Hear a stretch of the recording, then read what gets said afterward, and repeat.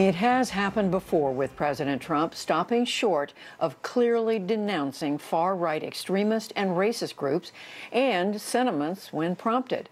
William Brangham has our deeper dive into that exchange from last night's debate. Repeatedly criticized the vice president. This is the moment when the president, again, was unwilling to criticize racist groups in America. Are you willing tonight to condemn white supremacists and militia groups and to say that they need to stand down and not add to the violence in a number of these cities, as we saw in Kenosha and as we've seen in Portland? Sure, are you I'm prepared willing to do specifically that, but do it? Well, go ahead, sir. I would say almost everything I see is from the left wing, not from the right wing. So what are you saying? I'm willing to do anything. I want to see peace. Then do it, sir. Say it. Do it. Say it. Do you want to call him? What do you want to call them? Give me a name. Give me a white name. Supremacists and white like me to condemn? White supremacists and right Proud Boys. Stand back and stand by. But I'll tell you what. Somebody's got to do something about Antifa and the left, because this is not a right-wing problem. The Proud Boys are part of a loose network of far-right extremist and racist groups in the U.S., many of whom have aligned themselves closely with the president and his policies. Last night, New York Times reporter Mike Baker tweeted that some Proud Boys had modified their logo to include the president's words, "Stand back, stand by," seemingly taking them as their new motto. Leaving the White House today, President Trump said he didn't know who the Proud Boys were, but he urged restraint. They have to stand down, let law enforcement do their work. But last night was just the latest example of the president's reluctance to clearly rebuke extremist far-right groups.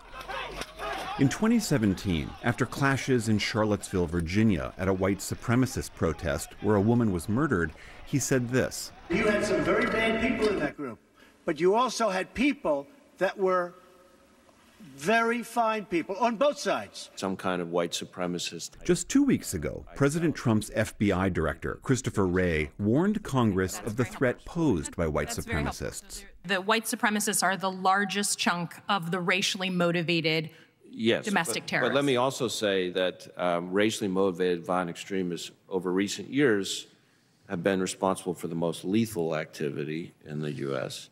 Also this month, Brian Murphy, an official in the Department of Homeland Security, filed a whistleblower complaint claiming that other senior officials directed him to downplay the threat of white supremacy, quote, in a manner that made the threat appear less severe.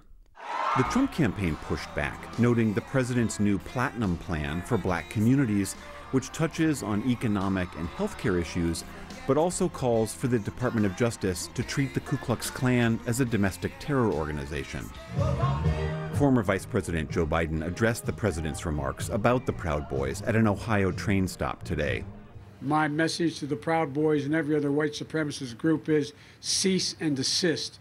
That's not who we are. This is not who we are as Americans. Biden has said the president's words about Charlottesville spurred him to launch his 2020 bid. He said Mr. Trump's remarks last night were, quote, a wake-up call for all Americans. For more on all of this, I am joined now by Janae Nelson. She is Associate Director Counsel at the NAACP's Legal Defense and Education Fund, and by Kathleen Belew. She's a historian at the University of Chicago who studies the white power movement in America. Thank you both for being here. Kathleen Belew, to you first. For those who had never heard of the Proud Boys until last night, can you just tell us a bit, who are they and where do they fit in the constellation of white power groups in America? Sure, absolutely. So the Proud Boys are familiar to most of us, I think, from the Unite the Right rally in Charlottesville in 2017. That's the rally where this resurgence of the white power movement really caught the public attention and sort of re-entered our public consciousness for the first time in this cycle. Now, it's a movement that includes a wide variety of activists, ranging from groups like the Proud Boys that are interested mostly in public-facing activism and sort of Fight Club, get out the vote activity, to groups with a more nefarious underground character like the Base, Adam Waffen, and a host of people who've been described erroneously as lone wolf actors. Staying with you for a second, Kathleen. So the president last night is asked to denounce them and other groups like them, and instead he says, stand back, stand by. What do you hear in those words? So the problem here is that even in the most generous interpretation of Trump's comment in the debate, in which some people have argued he meant to say stand down, he didn't say stand down. So the white power movement heard this as stand back, stand by. And these activists will take that to mean stand by for further action. Furthermore, we know that they heard it that way because this phrase has already been incorporated into Proud Boy logo design, and people have tweeted about it, and there's been a lot of activity around these words. But this is also a paramilitary movement that has been amassing in militias, that has been training in paramilitary camps, that has been preparing to do violence for quite a long time. When they hear stand by, many people will hear a call to arms and a call to further action. So, Janae Nelson, the same question to you. This is not, as we've said, the first time the president has been called upon to denounce groups like this. What did you think and hear last night? What I heard was a blatant attack on our democracy. What we witnessed last night was the president of the United States, with all the country and all of the world watching, stand in solidarity with white supremacy. And unlike his previous comments, this time he spoke directly to them. He told them to stand back and stand by. And last night, I believe we reached a tipping point in our country.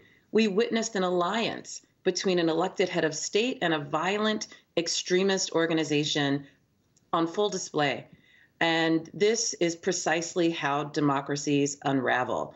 And the failure to condemn this heinous behavior, as horrific as it is, creates a very clear choice for voters about the America they want to live in. And he simply revealed himself and revealed his plan for this country in those statements. Kathleen Belew, can you help us understand when the president talks like this, how does this type of language matter? Does it actually change minds? Does it swell the numbers in these types of groups? Absolutely. I think that the danger here is that a call to arms statement like this is like a bell you cannot unring. It is this movement has organized across decades, if not generations, and many of these activists are intent not only on things like poll watching and voter suppression, although that's been in the playbook for decades too, but also they're interested in attacks on civilians and mass casualty events as a way of provoking civil unrest. So these are serious stakes. This is not something that we can ignore. It's not something that we can casually gesture to and think there will not be consequences. If Trump truly did not know who the Proud Boys are, that is a massive failure of his presidency. I mean, this is something that his intelligence agencies have been very concerned about. We've seen several whistleblowers leaving the FBI and the DHS saying that white power violence is the largest threat of domestic terror, saying that we are seeing these huge upsurges and this rising wave of activity. The Trump administration not taking action is in many ways as good as complacency and as good as alliance. Janae Nelson, of course, one of the concerns in all of this is what happens on the election and what groups like this might do to interact with the election. We know the president is calling for an army, those are his words, of people to show up and watch what happens on Election Day. Is that something you're particularly worried about? Well, of course, it raises very significant concerns. It harkens back to the rank history of voter intimidation and violence against Black voters that undergirds this country's history of voting and elections. And, a lot depends on what else President Trump does before this election, and more importantly, whether other leaders continue to remain silent. We have asked, the Legal Defense Fund demanded that the Department of Justice investigate the rise in white nationalist violence. And that fell on deaf ears. The Department of Justice is not doing its job to investigate these types of crimes. And we have to appreciate how very extreme the president's conduct is. This is the first president in 70 years to publicly stand on the side of white supremacy and to refuse to denounce racism. Regardless of how any prior president may have felt privately, this public refusal to denounce it is absolutely stunning and disturbing, to say the least. But we have to be vocal about the fact that voter intimidation is illegal. It's illegal under the Voting Rights Act of 1965, under the Ku Klux Klan Act, and under myriad state and local laws. So people who want to follow the perilous call to disrupt our election process by intimidating voters or obstructing the election should be forewarned that there are many laws, there's an array of laws that can be used to prevent them from harming our election and to prosecute them. Kathleen, I want to pick up on something that Janae was just talking about there with regards to the Department of Justice and the role that federal and local law enforcement has to play in this. We know, we've seen some reporting that certain of these militia groups, like the Oath Keepers and the 3%ers, have in some cases interacted and in cases coordinated with local law enforcement. We know the DHS is aware of this, the FBI is aware of this. How serious a threat is that, this possible coordination between these groups? This is an enormous problem. And one of the common misconceptions about the militia movement is that sometimes they present themselves as a neutral party. They say that they're there to keep order, to just sort of enforce the law, but they are not, they can't enforce the law. They're not emboldened to enforce the law under any kind of governance.